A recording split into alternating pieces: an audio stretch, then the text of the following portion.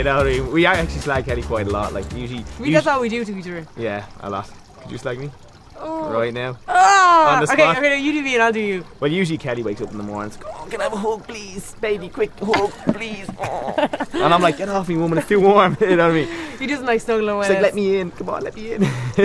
That's all she wants, really. Just a little hug and a kiss in the morning, isn't it? It's not too much. Yeah, he's the opposite. He's like, "Get away from me. I'm hungry. I'm tired. Don't touch me. I'm sweaty. I'm hungry. And you smell. Don't touch me." But then once she doesn't take it, so I actually have to start attending her until she actually leaves me alone. I have to actually get harsh. once he's fed, once he's had a good decent night's sleep, then he's like, "I love you so much." That's a pillow talk.